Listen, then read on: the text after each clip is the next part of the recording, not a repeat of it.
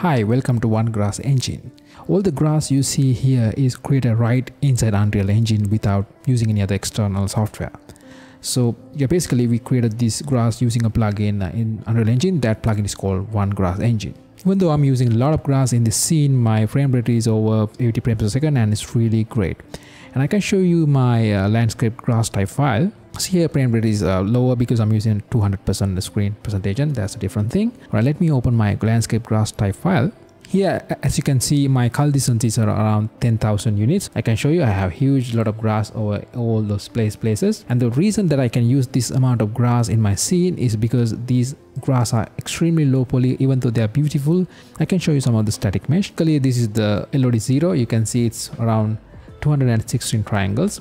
I can go further. You can see now the LODs are active, and you can see the triangle count is just 26 triangles. So that's why we can have a huge amount of grass in this scene without worrying about performance. Right now, let's try to create some grass. Alright, first we need to install the OneGrass Engine plugin from the marketplace. Have a look at somewhere on the screen to get the link for that plugin. Also check the description for the non-commercial version as well as how to get this for UE5. After that, go to Edit, Plugins, and search for OneGrass. And make sure you enable the OneGrass Engine plugin for your project. Right, then let's try to open the example map and try to see how it works. Open your content browser and click this View Options button, and make sure you enable the Show Engine Content and Show Plugin Content. Right, then go to the search box of the content browser and search for OneGrass, and then you'll see this OneGrass Engine Content directory. Click that, and here we have the atlases and the examples directory, and go to the example directory and open this example map. So that's the same map that I showed earlier. You can play the game and you can go through this grass and see how they're working. Alright, now let's try to create some grass right inside Unreal Engine. In order to do that, go to the place actors and search for OneGrass. So here we have a actor called OneGrass Card Maker. Drag that into your scene. Alright, then you will have something like this. And go to the details panel, and the first thing is segmentation. We need to segment the atlas. So how we can get these atlases? Right now we shift with a couple of atlases in these example content, but you can get atlases from all other places, including Quixel Megascans. So here I'm using the slender atlas. So I'm going to drag my opacity texture over here, and the base color over here, and the normal and roughness just like this. And then I'm going to hit this segment now button. Right, then it will segment all these individual items. Then I can align them into the center, so I can easily scatter them. So I can hit this Show Next Segment button, and I can go through all these items. So I can use the Shift, Rotate, and Scale parameters to align these into the center. But if you try to do it by hand, it will take some time. So that's why we have this Auto Transform All button. Just click that. So it will transform all these items into the center.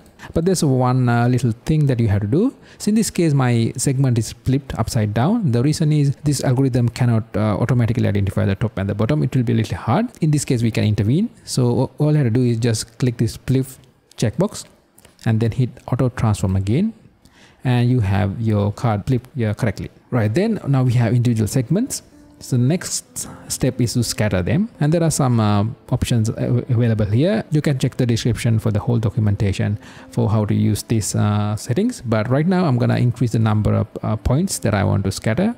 Let's say 25 points, and I need to have 2 rows, and I'm gonna simply hit the Scatter Now button. Right now we have something like this. I can try again to get a different variation. I think I like this one. So I can keep this, and then I can hit the next button called Make Single Card. Right, then out of those scattered texture, then I have this single card of grass that you can see, and yeah, it looks great. Right, having a single card is not enough. You need to have some sort of cluster. It's easy to do, and select the OneGrass Card Maker again from the world outline, and go to the next section, Create Card Maker. I'm gonna hit this. And there are some existing settings on how to make the card cluster, but you can check the description on, or you can experiment on how to create more items into the cluster or change some behaviors. I can play the game and I can go through this grass, and I think, yeah, this is something I like to have. So now it's time to create the static version of this grass, so I can use all the existing grass related tools in Unreal Engine. Again, I'm going to select my actor. Scroll a little bit down, and we have the Bake Mesh section. So here now I can give some directory name to store. Now I think I need to give a directory called grass / let's say 1. Then I'm gonna hit the bake mesh button. Then I can go to my content directory. You can see there's a grass directory, and inside that grass directory we have one directory. That's why we mentioned here slash.